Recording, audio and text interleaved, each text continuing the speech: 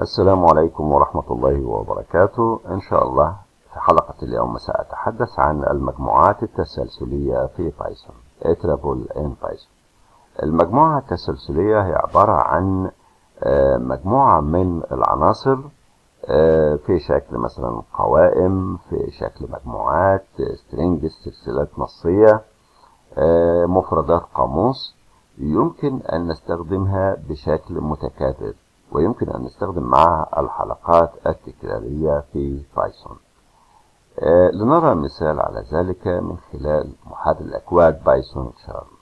عندنا مثلا هذه الاترابل أو هذه السلسلة نريد طباعتها.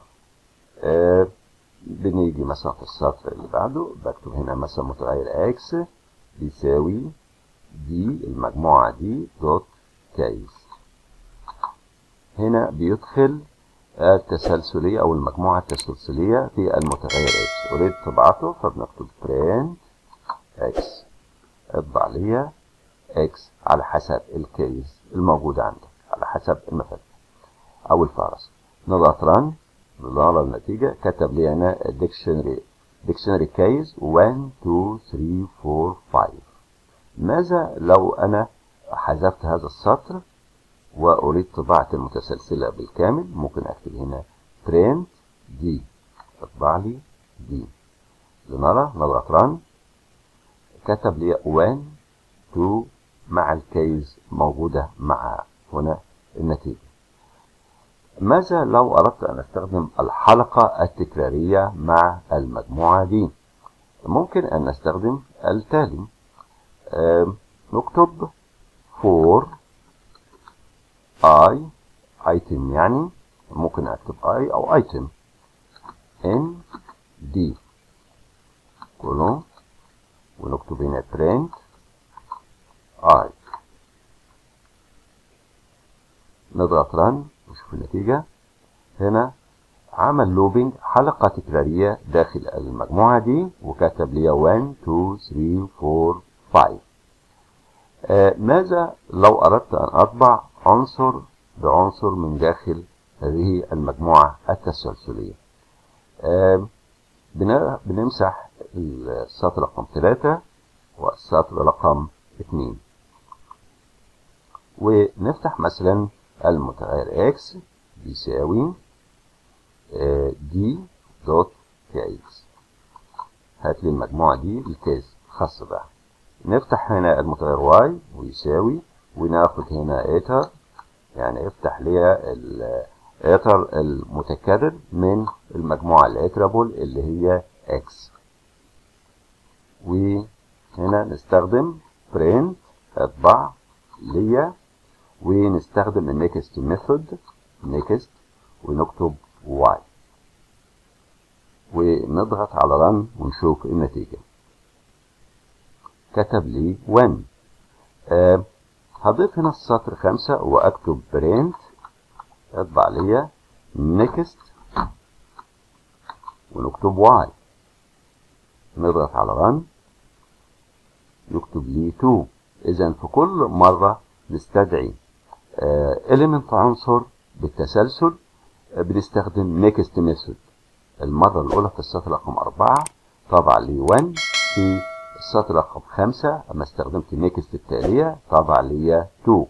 وكذلك عند استخدام أمر print مرة أخرى، print مع next method ونكتب y اللي هو خاص بكل إتر في المجموعة، في كل مكرر في أو عنصر في المجموعة. نضغط run يطبع لي 3، وهكذا. عند كتابة print مرة أخرى print next ونكتب y، نضغط run طبع لي 4. هنا في الاترابل لا يمكن الوصول لعنصر محدد باستخدام الاندكس، لكن يمكن استخدامها بشكل تسلسلي، ولذلك بنطلق عليها مجموعة تسلسلية باستخدام next method. نمسح دول ونكتب مجموعة تانية. نكتب مثلا المجموعة items 1 2 3 4. نكتب هنا الاتريتور بيساوي الاتر، ودي كلمة محجوزة items. خد كل مفردة من مفردات items. بعد كده بنستخدم x، هات لي next iterator. بعد كده نطبع print x، بنرى النتيجة، كليك ران، قال لي هنا 1. طيب عايز اللي بعده نعمل، لو اخترت هنا print x هيطبع لي 1 كمان مرة، نظام النتيجة، كليك ران، هيطبع لي 1 مرتين، لكن اريد العنصر التالي اللي هو 2. بنستخدم هنا x next iterator، نستخدمها ونرى النتيجة، كليك ران، كتب لي 2. فكل مرة ينفذ نيكست يديني العنصر اللي بعده. لو جيت على x يساوي next iterator وprint x اخذتهم وطبعت هنا، يديني 1 2 3. ماذا يحدث لو لم اطبع print x في المرة الاولى وprint x في المرة الثانية واكتفيت بprint x في المرة الثالثة؟ نضغط ران، طبع لي 3. اذا في كل مرة نستدعي عنصر من المجموعة نستخدم next method. ده كان الموضوع عن استخدام المجموعات التسلسلية في بايثون، وكيفية استدعاء كل عنصر من عناصر المجموعة، وكيفية عمل لوبينج داخل المجموعة التسلسلية Iterable in Python. السلام عليكم ورحمة الله وبركاته.